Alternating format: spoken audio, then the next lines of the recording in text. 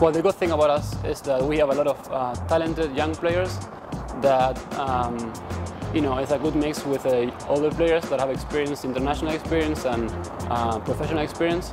My name is Paulini. I'm from Argentina. I'm a center midfielder or attacking midfielder. Before I came here to the Silverbacks, I've played 3 years at Tusculum College. That's a Division II school. And I went to Virginia Commonwealth University for my senior year.